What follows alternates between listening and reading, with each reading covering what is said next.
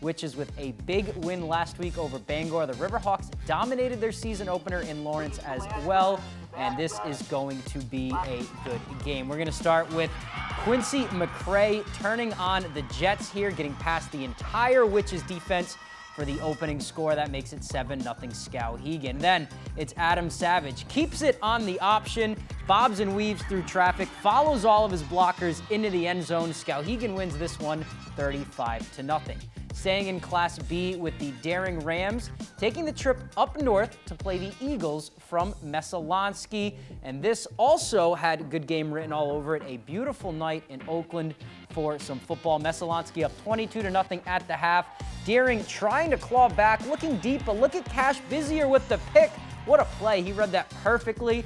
And then here is Messalonskee on offense, hitting the outside corner. A long touchdown run from Garrett Card. That's going to make it 28-0, and the Eagles win 37-0. All right, let's stay in Class B North for a big Class B North showdown in Falmouth. Down in Falmouth, the Navigators hosting Mount Blue. Both teams off to 1-0 starts. They're ready for some football. Navigators with a terrific first drive of the game that gets capped off by Peyton Mitchell's short touchdown run. That gives them a 6-0 lead. Nav's second drive just as effective as the first. It's Indy Backman here taking it from a few yards out. That 2-point conversion is good, so it's 14-0. Navs on defense. Mount Blue quarterback gets his pass deflected. Look at this pick from Lucas Dilworth. Falmouth back in business.